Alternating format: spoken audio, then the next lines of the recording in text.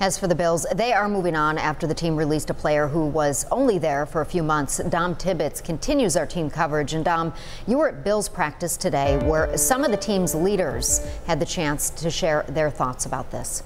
Yeah, Leah, today the first time we heard from Bills players about the tumultuous last 96 hours in Orchard Park. The common message we got was the fact that this team is ready to move forward. But the events that have unfolded over the last few days have led to what some have called healthy conversations in the locker room. It's adversity this team never would have expected to have to confront and deal with at any time this season, let alone less than 2 weeks before Week 1 in Los Angeles. Veteran center Mitch Morse and safety Jordan Poyer both described what this team was going through and how they're trying to come together and turn their attention to the road ahead.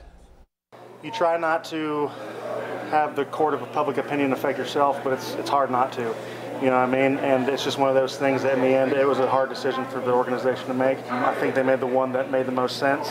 As a guy in the locker room, you know, it's tough. You know, some guys have kids, and it makes you think of both situations. The adversity happens throughout the season, and you know, it's the teams that handle it the right way that are going to come out on top, and this is something that we got to be able to handle the right way to move past and you know, look forward again to a Thursday night game against the Rams. And I think we got the right group of guys. I know we got the right group of guys to do that in this locker room. Mitch Morse also gave a lot of praise to head coach Sean McDermott and how he handled Friday night's post-game press conference. Today, also the second consecutive practice for safety Jordan Poyer following his injury he sustained just a few weeks ago. We'll talk more about his impact coming up at 6. Leah.